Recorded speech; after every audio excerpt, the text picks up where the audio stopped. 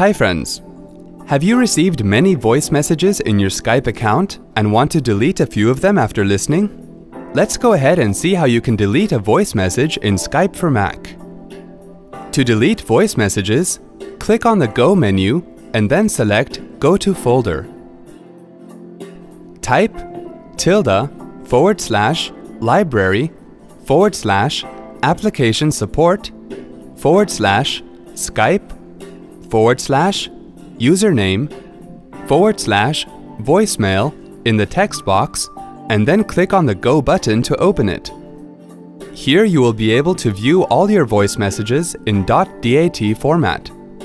Right-click on the voice message you want to delete and then click on Move to Trash. Repeat the same procedure to delete other voice messages.